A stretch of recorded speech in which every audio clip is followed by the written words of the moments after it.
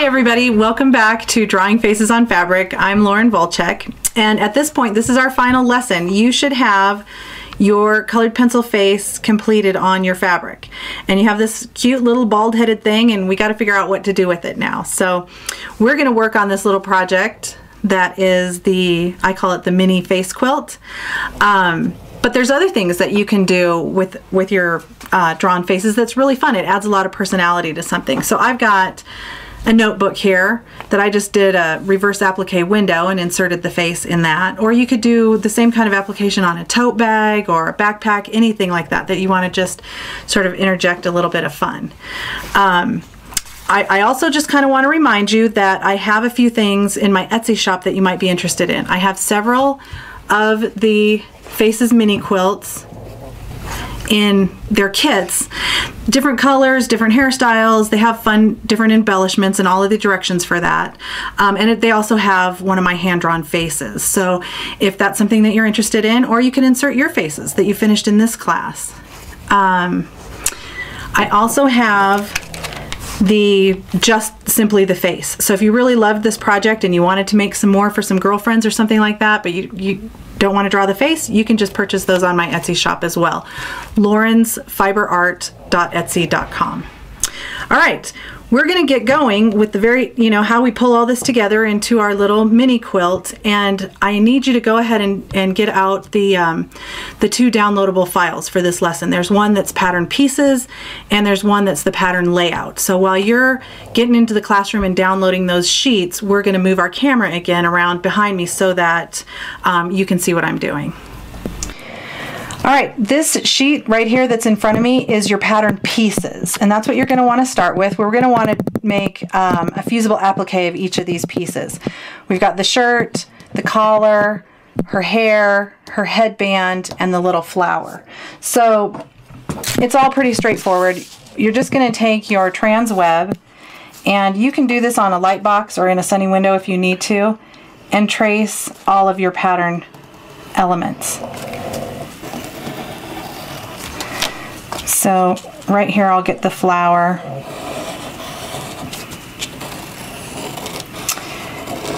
And then once you have traced all of your pattern elements onto your trans web or Wonder Under, you'll just simply cut out roughly the pieces and then fuse them according to the manufacturer's instructions.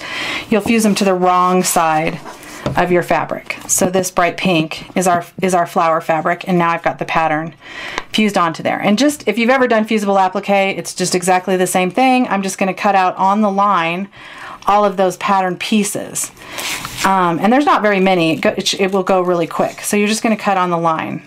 Most of you have probably done that before. The only thing that's really critically different is your face. When you get ready to cut out your face, you want to leave about a 1/16 of an inch margin between your line and where you're cutting out. So in this case, I really don't want to cut right on the line. I want to leave a little gap, if you will, of your skin tone fabric, like this, all the way around the head. And the reason for that is actually where you're going to sew, in that little margin. You'll find some thread that matches your skin tone, and you'll sew in that margin. If you sewed directly on the line that you drew, you would lose your line. So when the head is cut all the way out, it'll look like this, and you just have this little margin of fabric all the way around it.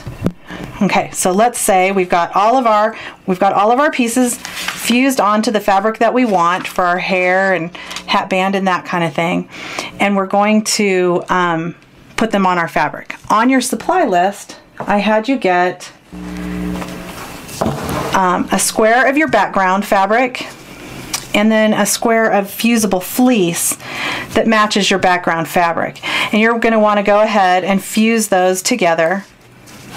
You want the glue of the fleece facing the wrong side of your fabric, and you'll press those together according to the instructions on the fusible fleece. And for a really small project like that, it's fabulous, because then you don't need to baste. Everything is all one continuous piece and nothing's going to shift around. So once you've got your fleece fused onto your background, you can begin to place your fusible applique elements. Now remember, your face is going to be on the bottom.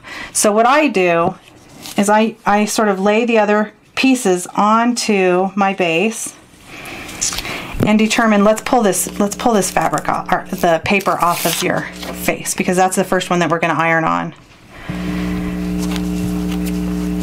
Okay. So I've got my shirt on here. You could lay the collar on here and just sort of get an idea. I might want to center it a little bit more so she's not so close to the edge, and I like to tip the head a little bit. And now you're probably thinking, if I go ahead and fuse this face onto the fabric, I'm putting my hot iron directly on all of the artwork that I did for the last 3 weeks, and I don't really want to do that. You want to come in with, you can either just use a sheet of paper, or you can use a Teflon sheet to protect that. So you would lay your sheet,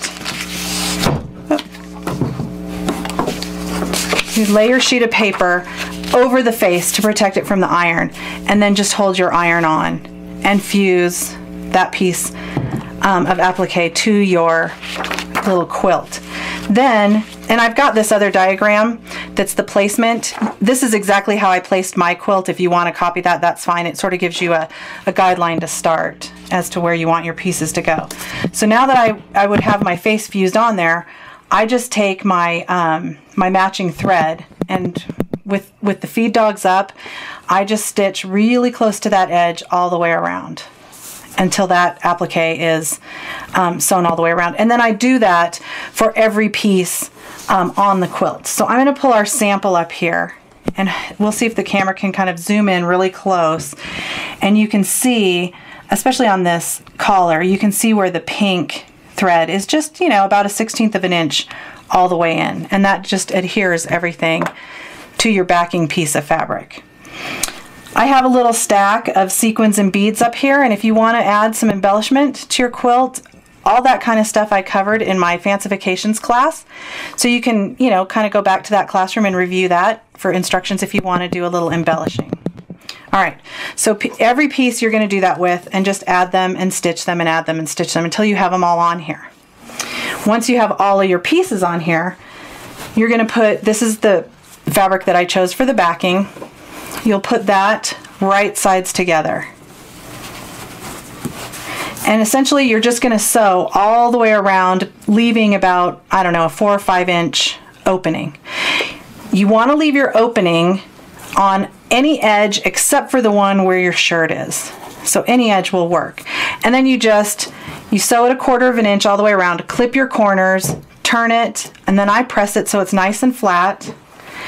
And then what I did was I just stitched a little ways in on the edge, and that closed my opening. So my opening was over here, and now it's closed with that. And I stitch around my girl, and then kind of a frame all the way around. And that's plenty. If you want it to be done at that point, it can. But otherwise, you can kind of play and practice with some of your free motion quilting and add a little bit to the design. And that's really it. That's the entire project. So I hope you really had a great time with it.